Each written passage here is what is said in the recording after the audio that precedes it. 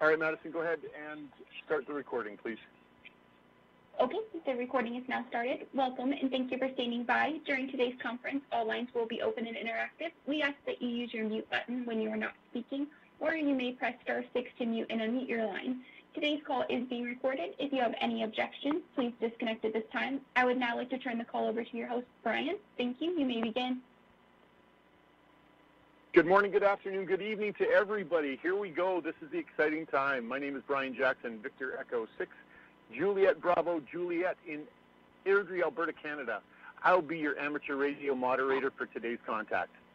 Through the help of amateur radio volunteers and the crew on the International Space Station, we hope to soon establish ham radio contact with the ISS as it flies more than 350 kilometers above the Earth towards Belgium. This is all accomplished with IRIS, amateur radio on the International Space Station.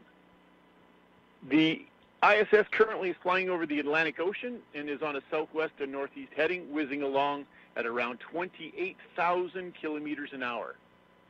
This contact will be performed using the Amateur Radio Telebridge Network, a worldwide network of amateur radio ground stations that enables students to contact the ISS. What makes today's contact unique is the fact that all participants, students are safely situated in their homes to avoid personal contact in line with COVID-19 protocols.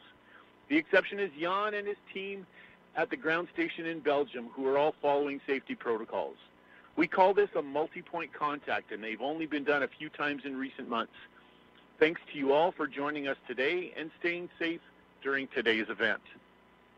IRIS is a consortium of ham radio volunteers from 9 nations that develop and operate the amateur radio station on the International Space Station. Some members of IRIS are the American Radio Relay League, the worldwide AMSAT Radio Amateur Satellite Corporations, the Canadian Space Agency, the European Space Agency, Japan Aerospace Exploration Agency, National Aeronautics and Space Administration, and the Russian Federal Space Agency. The amateur radio ground station that will establish contact with the ISS is Oscar November 4, India Sierra Sierra, ON4 ISS in Antwerp, Belgium, operated by Jan Papulier, ON7UX. Thanks for all of your work in making this happen for us today, Jan. A special thanks to mentor Steve McFarland, Victor Echo 3, Tierra Tango Bravo Delta, and for his hours of work to develop this contact today. We have about 4 minutes until contact time. Our contact today is with Chris Cassidy, KF5 KDR, who will be operating OR4 ISS on board the International Space Station. Chris will be talking with students at the American School in Rio de Janeiro, Brazil. This event will also be broadcast around the world via the internet through the IRIS YouTube channel. Many thanks to John and Steve in the USA for their work to make this broadcast possible. We'll now ask Kenneth Horrocks to briefly tell us about the American School in Rio and the students taking part today. Go ahead, Kenneth. Welcome to the American School of Rio de Janeiro, home of the ERRJ Panthers. From our humble beginnings in 1937 in a small house in Ipanema, to our 2 amazing world-class campuses today, we have been proud to help generations of young people find their own unique path. Today, we are privileged to be able to offer a once-in-a-lifetime opportunity, a chance to talk to astronauts in space. Thanks, Kenneth. Thank you, Brian. Jan, before the contact begins, Jan, please tell us a little about ON4 ISS, your ham radio station, where you are and how you'd like to handle the conversation today. Yes, okay, thank you. The amateur radio station that assists you today is located in Belgium, situated in the southern region near Antwerp, and the town where I live is Aartselaar. This amateur radio ground station is kept operational by the UBA section AAA, the Antwerp Active Amateurs. And in the realization of this IRIS Telebridge radio station are 6 volunteers direct involved. We use 2-way radios, fully computer controlled, frequency control, and also antenna tracking both in elevation as in azimuth is also computer controlled. So my antennas are already are pointed in direction of 252 degrees west. That's the direction where we're expecting contact the ISS. When I start calling, I will listen to the response, and when I heard nothing, we heard this noise. So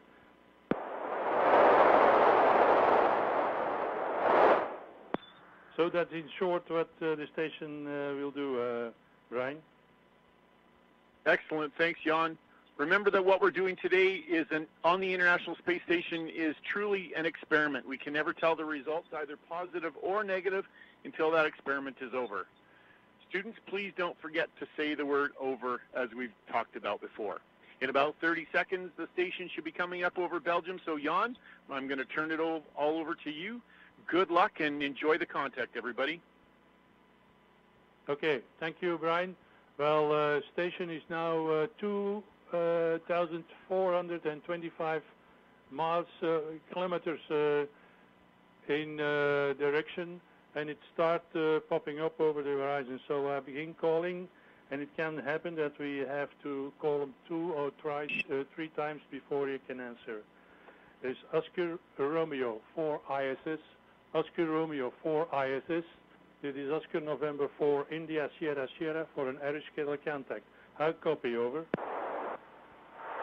Oscar November 4 India Sierra Sierra. Hello, this is Oscar Romeo 4 India Sierra Sierra. I hear you loud and clear, over.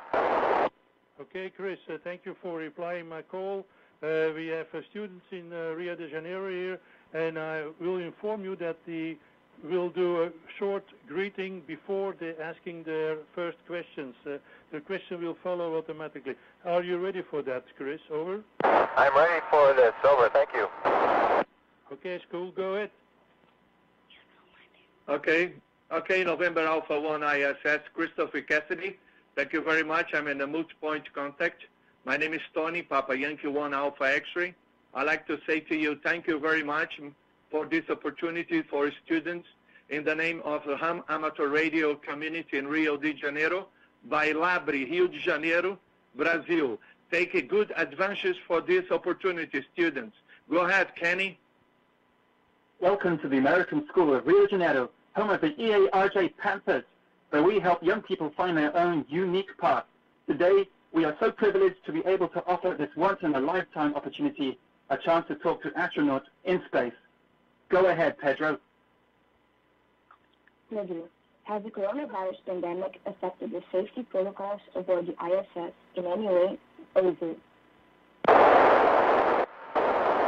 Hi, Pedro. Thanks for your question. Before I answer Pedro's question, I'd like to say it's a real treat to talk to the American School in Brazil.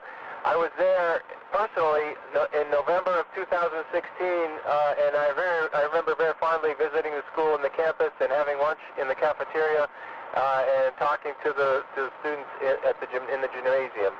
So thank you very much for calling me today. Pedro, the coronavirus has definitely affected how we astronauts prepare for space. We have to maintain a safe distance with protection with a mask, and in the 2 months before launch, crew members go into quarantine or more strict protocols, and the last 3 weeks is very strict quarantine. Over. Lorena, how do you exercise in space so you keep your muscles and bones active? Over. Hi, Lorena. So we have 3 different exercise devices: a treadmill, a bicycle, and a weightlifting machine. The weightlifting machine is actually air resistance in a vacuum cylinder that we can adjust the piston up and down and provide the resistance, and we can move the bar to accommodate leg exercises, upper body exercises, and that's how we keep our bones nice and strong. It's nice that we get our muscles toned, but really it's our bone health that we care a great deal about from this exercise. Over.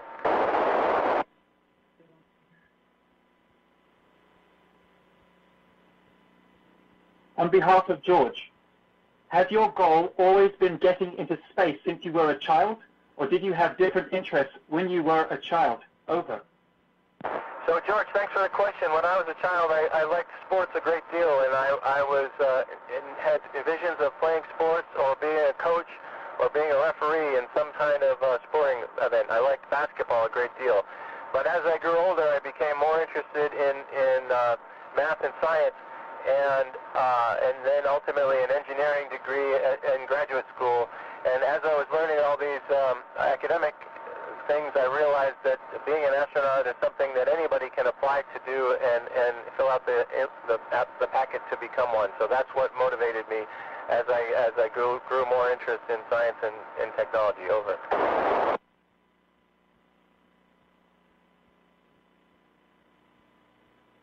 On behalf of Kyle, do you support a football team? And if so, how do you follow them from space? Over. Well, we do follow the news and we follow sports. We can occasionally get on the internet, but we have daily news and daily sports broadcasts recorded and sent up to us. So this is how we follow along, especially when there's big sporting events going on. Although this particular time and space for me, it's marked by the coronavirus pandemic, and so there's not much sports going on in the world. My favorite American football team are the New England Patriots, and I haven't quite got a soccer favorite team quite yet. Maite, what are some of the most memorable moments you've had since becoming an astronaut? Over.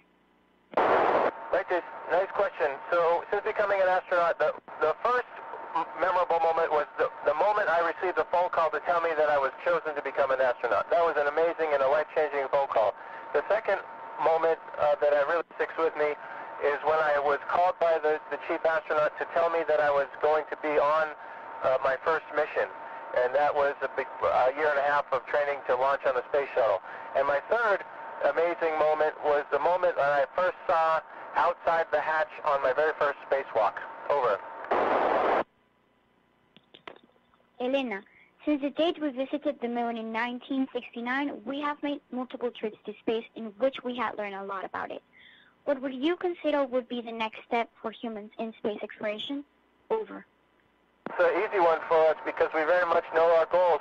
Our goal is to get humans on Mars. We will very likely take a intermediate step and return people to the moon sometime in the next handful of years as we sort that out. But by the time you are an astronaut, Elena, I think we will have people going to Mars. Over.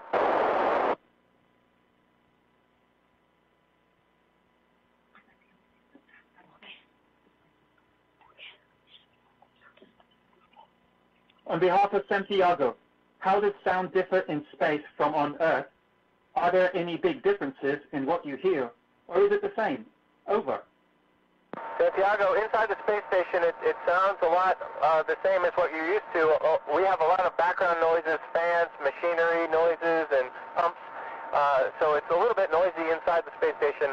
Outside the space station, it's a vacuum of space, and the sound does not propagate through the vacuum. So there's really nothing to hear out there. Over. Leonardo, what was the worst accident that happened in the International Space Station, and how was it dealt with? Over. On the International Space Station, we've been very fortunate that we haven't had too many serious accidents, although one that I'm very familiar with was during a spacewalk 7 years ago. I was with an Italian astronaut named Luca Parmitano when his spacesuit malfunctioned and water was flowing into his helmet and filling up the inside volume of his helmet. We had to hurry up and get back in to get his helmet off. Over. Michele, what is it like to reach escape velocity? Were you scared that your spacecraft would explode during takeoff? If so, how did you handle this fear? Over. When we get on the launch pad, we understand that there's a giant chemical reaction that's about to happen underneath us and launch us to space. You don't feel the velocity, you feel the acceleration. So it's during this 8.5 minutes where the rocket is accelerating you and pushing you faster and faster that you feel pushed to the back of your seat. Are we scared? I wouldn't say we're scared because we have a great deal of training and preparation, and we know that there's backup systems for all the types of failures that we can think of, at least. So we have a healthy appreciation for what's happening on the launch day. Over. Madeline, after being in gravity for so long in space, what is it like to return to gravity? Over. Madeline, when we get back to Earth after being gone for all this time, our bodies definitely have to get used to it. It takes several days to feel semi-normal, and it takes several weeks, probably like a month, to feel completely normal. In those first couple of days, we're not allowed to drive a car.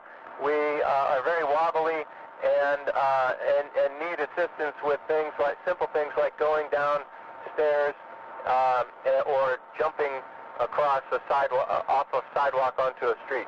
But those things come back very quick, pretty much after several days. Over. Olivia, how long does the training take to become an astronaut on the ISS? Over. Hi, Olivia. We train when we first get selected, when we have to learn all of the basic activities. This part takes maybe officially 2 years, but usually it takes folks about 5 years, maybe or so, 5 to 6 years before they fly their first mission, and that depends just case by case. Once you get assigned to a particular mission, it's generally another 2 years of training with your crewmates before you're ready to launch and come to the space station. Over. Theater, does the absence of gravity make it harder to eat and drink certain foods in space? Over. The absence of gravity doesn't affect how it feels to eat, but certain foods are more difficult, particularly ones that are dry, like rice, potato chips. Things that don't stick together are sometimes challenging to eat. Things that are wet, where the surface tension of the food keeps it together, it's very convenient to eat this food. Over.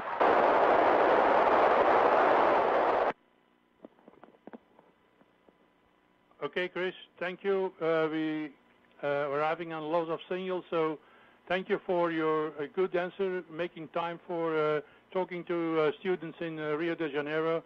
We are happy that this is a sexual contact. Thank you, 7-3. This is Oscar November 4, India Sierra Sierra in Oven Clear with Oscar Romeo 4 ISS. 7-3.